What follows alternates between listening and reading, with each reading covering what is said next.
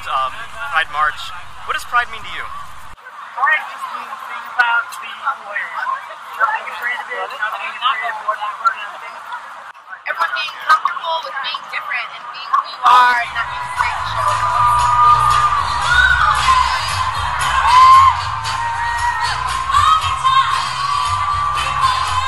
I can kiss my girlfriend in public and not be afraid of it. It's just nice to have an environment to feel comfortable and just be affectionate towards my girlfriend.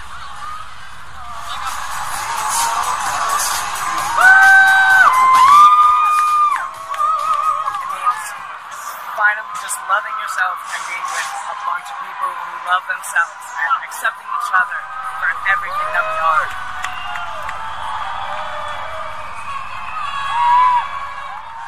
My idea about being proud is to be out and making change so the next generation doesn't have it as we have it now.